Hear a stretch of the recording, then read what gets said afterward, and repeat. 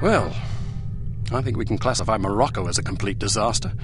I knew we were asking for trouble, sending a woman and a fossil like Lowry on an assignment like this. Let's not rush to judgment, shall we? Rush to judgment? I think the facts speak plainly enough. Ambassador Monroe is dead, and we lost another operative, albeit one who should have been put out to pasture long ago. And all we have to show for it are a belligerent, overeducated captive who knows nothing of use, and Ms. Archer here, who has demonstrated an alarming lack of competence in the field.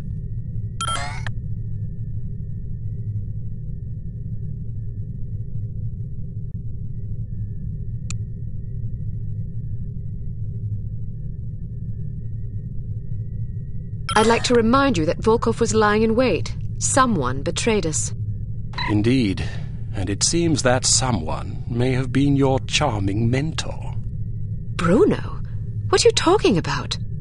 The evidence is largely circumstantial, but it is nonetheless compelling. That's crazy. In light of information unearthed during our investigation in Morocco, we now believe that Agent Lowry, Bruno, was in league with these H.A.R.M chaps. But Volkov shot him. Perhaps to silence him. Or perhaps Lowry was demanding too much in exchange for his treachery. Alleged treachery. Lowry was a personal friend and one of our best agents.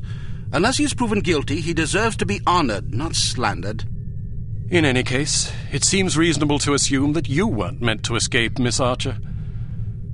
Bruno was not a traitor. Can you be sure?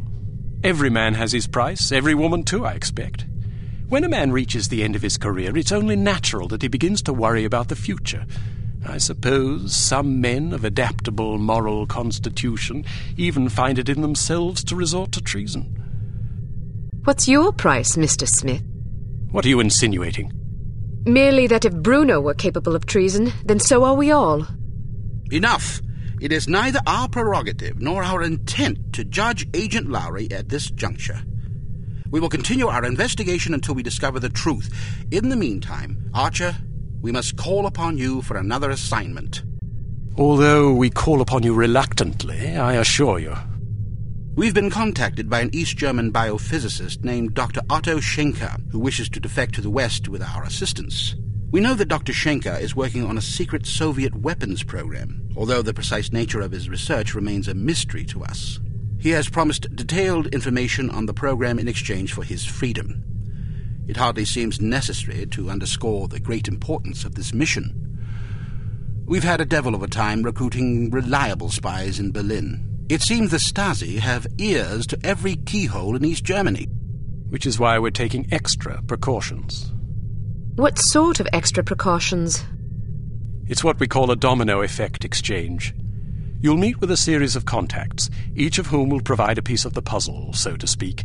Because the contacts don't know about each other or your mission, the vague information they possess will be meaningless to them, and, by extension, to the Stasi, should they get their hands on it. Perfect. We've also arranged a diversion to help cover your escape. Our man on the inside, Werner von Haupt, will place explosive charges at several locations in the record storage area. You'll need to locate these charges and set the timers. We also require that you infiltrate the main library and photograph certain sensitive documents pertaining to Dr. Schenker's research, in case he's not as forthcoming as he's promised to be. Von Haupt will present you with a disguise that should get you inside the test facility where Dr. Schenker will be working. Locate the doctor and get him out. Keep in mind that if this mission should succeed, we will have struck a mighty blow to the Soviets.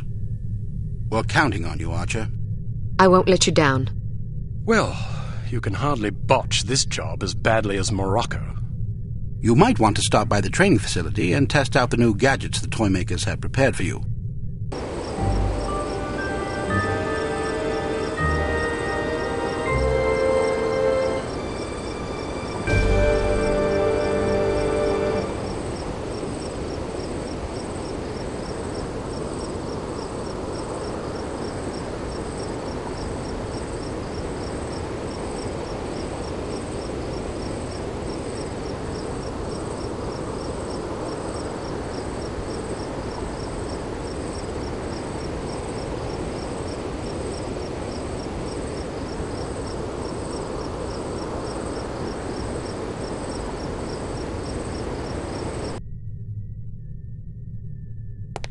Welcome to Advanced Field Tactics. What appears to be a stylish pair of women's sunglasses is actually a multiple exposure spy camera with an adjustable zoom. Simply put them on, orient the viewfinder, and snap a shot. Remember that you can zoom in for a closer look at a distant target. Take a picture of this intelligence item with your sunglasses.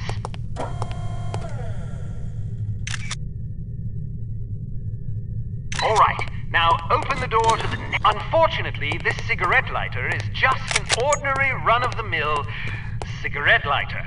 Still, it can be useful for providing light. Alright, now open the door to the next area. These relatively inconspicuous-looking lipsticks are actually powerful explosive devices that detonate on impact. Accustom yourself to the weight and explosion radius, and try not to blow yourself to smithereens.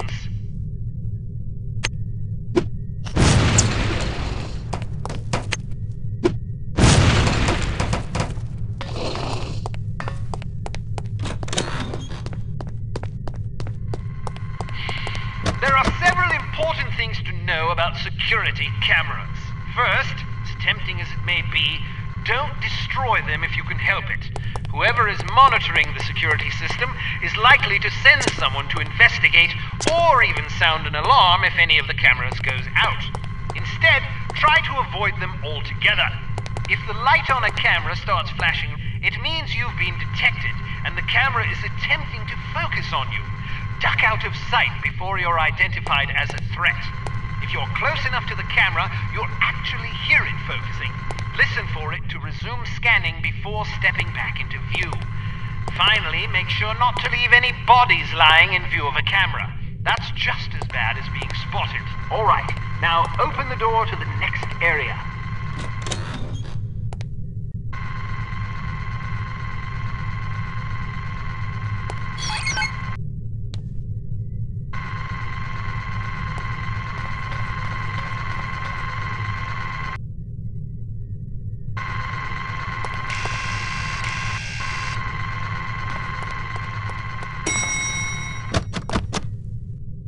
Searchlights are also best avoided. Shooting them out will likely cause every bit as much commotion as being caught in the beam. Figure out their movement patterns before attempting to bypass them. Alright, now open the door to the next area. Excellent!